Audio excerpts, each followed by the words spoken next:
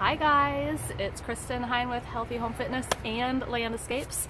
I am coming to you from both of my pages today to do a little container planting workshop for you guys for the next 4 days.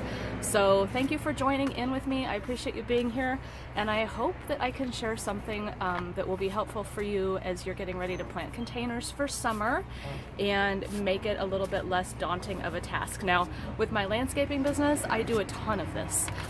So it's literally just like something I don't think that much about anymore because it's just part of my trade. But I do understand that for some people it can be confusing and intimidating, and so I thought, you know what, it's something I love to do, so I'm gonna bring some tips to you guys this week, and hopefully it's helpful. So what I want you to do first of all is each day check in on this event page, and I'm gonna have a new video for you guys. So today we're gonna do just container basics, things you need to know to get ready to plant a container garden. Tomorrow, which is Wednesday, we're gonna teach you a little bit about how to actually choose plants, what to look for, colors, textures, flowers, different types of plants for sun and shade and all that kind of stuff. So that'll be coming up for you tomorrow. And then Thursday and Friday, we're actually going to plant containers. So each day, Thursday and Friday, I'm going to give you 3 different container planting ideas, and I'm going to show you how I put them together, show you what plants are going in them, and hopefully that will all help you guys, feel a little bit more at ease when you go to the garden center to pick out plants for your containers. So to get started today, we're not going to talk plants, we're just talking how to get ready to plant a container. So the very first thing you need to do is have a container, right? So how do you choose the right container? First of all, you need to be aware of different materials. So containers can come in all sorts of different things. They could be plastic, they could be a resin or a poly of some sort. They could be terracotta, they could be ceramic, they could be concrete. There's lots and lots of different materials that containers are going to be made out of. So one thing that you really need to think about, though, when you choose a container and decide what material you want it to be made of is this something that you're going to leave outside year-round? And why that is important for those of you that have winter, you have the freeze, in the winter, it's really important because that freeze and thaw can actually crack your containers. So if you plan to leave this outside year round and you live in a climate where you do have a hard freeze during the winter, you're going to want to choose a material that's going to withstand that so you don't just end up out your containers in a couple of years. If you're in a warmer climate, probably not going to matter so much. Now, my personal favorite is, for my business, I have a couple of different lines of containers that we carry, and they are all like a poly resin. So they're very, very durable. Actually, the 2 lines that I carry have a 10-year manufacturer warranty, which is awesome. So that might be something to ask your garden center about when you're going to look at containers is, what you're buying, does it have any sort of warranty or something like that? So most probably will not, and that's okay. But if you want to invest a little bit more into the cost of your containers and get something that's going to last you for a lot longer, then look into that. And if you want to know brands or whatever, I'm happy to make some recommendations for you based on where you might live. So I love the poly resin. This looks like a terracotta pot, super lightweight though. I could throw it across the parking lot and it won't break. They're double wall, so it's nice and thick and it's light. Now the next thing, here's another one. If you guys can see that this is a larger container, it's about 3 foot tall. And this is also resin. It does not have a double wall though, it's a thinner container, but that's okay as well. It has the same warranty. And other thing you might want to consider is different shapes. So depending on where you're going to be putting it, you might choose, something that's like a low flat bowl, like that might go on top of a table. So there's lots and lots of different kinds, lots of colors, lots of materials. So just find something you like and something that will fit in the location that you're going to put it. So that brings me to my next thing. Where are you going to put it? It could be on your front porch, it could be on your patio, on your deck, it might be a window box, something that's hanging outside of a window, or it could just be in your garden. There's no rule to where you put containers. Just wherever you need color. So I think they're great to work into the actual garden itself, to give you that burst of color when maybe some of the perennial flowers and shrubs aren't in bloom during the summer. So So choose your container. The next thing, once you have your container chosen, is make sure it has drainage holes.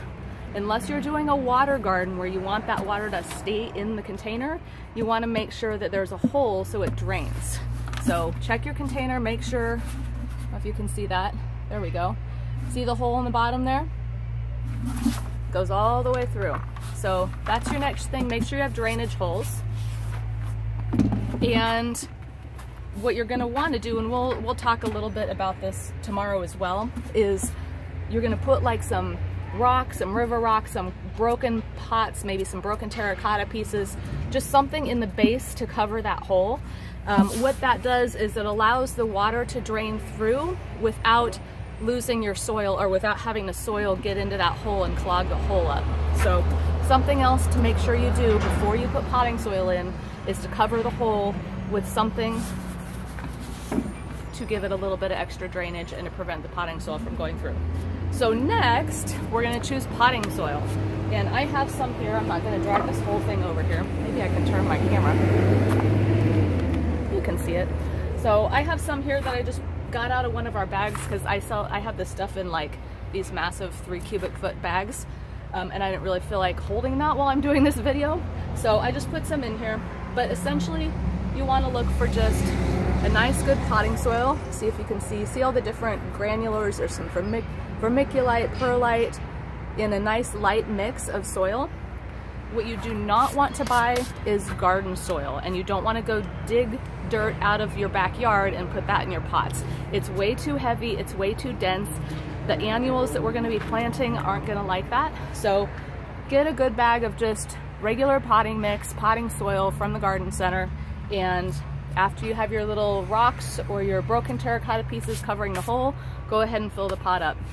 One thing to know is this light potting soil, it does compress. So oftentimes if you just dump it in and fill your pot up and then you go to plant, what you'll find is after you water a couple of times, that soil's gonna sink and settle, and suddenly you'll have a lot less soil in the pot than you thought you did. So when you fill up your pot, make sure you really kind of get your fists in there and push it down and, you know, compress that soil a little bit. You're gonna want to fill your pot up so you've got a couple inches of gap at the top, and that's going to allow you to have some space in there when you're watering so that you're not overflowing and the soil's not rushing out the sides of your pot. Other things you're going to need to plant is a pair of gardening gloves and perhaps a knife. I love this tool. This is one of my favorite gardening tools. Literally, it's a steak knife from the dollar store. You can get these at any dollar store in usually a pack of 2 or 3, and they're great if you need to like slice the roots off the bottom or you know, cut something up or divide something. Heck, they're good for weeding in the garden. So maybe a knife depending on the plants that you're going to be using. Garden gloves, and if you want to use a trowel, more power to you. I hate trowels when it comes to container planting. I just don't think there's a need for it. I like to be able to feel the dirt and feel the plants. And we're not dealing with the hard garden soil, remember, because you got your light potting mix. So you shouldn't need a trowel, but if that's your thing, you know, you can definitely use one. So I think that is about all. I'm checking my notes that I wanted to go through with you guys today. So let me know if you have any questions on what to get started with. If you guys, you know, have a pot that you want to use, post a picture of it down in the comments below, or ask your questions in the comments below this video, and let me know what I can do to help you guys get started. So tomorrow we're going to pick out plants, and then the next 2 days we're going to actually put them into the pots for you guys. So thanks again for being here, and I hope this is going to be a fun week for you. And if you haven't already, share it with your friends. I'd love to get as many people in here as we can, and just make it a fun week. So we'll talk to you guys soon. Bye-bye.